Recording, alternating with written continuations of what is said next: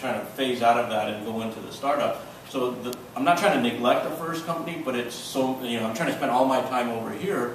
So it's kind of like when just in the last 6 months, it just really kind of surprised me of how I was kind of looking from inside the bottle, because I had a couple customers contact me, and they were large customers, but I'm just to the point where I don't have the bandwidth to deal with all of that. So it was kind of like, because I really want to focus on the startup. So I kind of, not that I was intentionally playing hardball, but I was like, I just focused on, this is not looking at what the competition was doing or what they were offering to them. This is what it would take to make it work for us.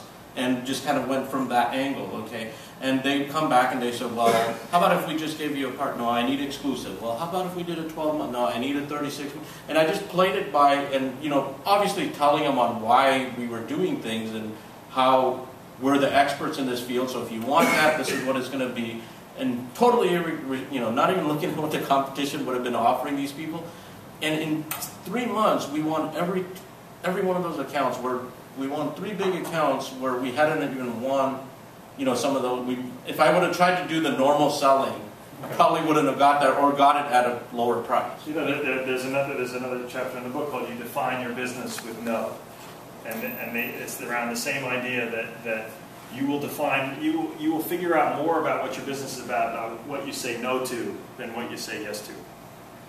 And so, and ironically, I found that no customer wants to be told that you don't want to do business with them. Right. They want to do the firing. Right. And every single time that I was all revved up to go fire a customer, they wouldn't go.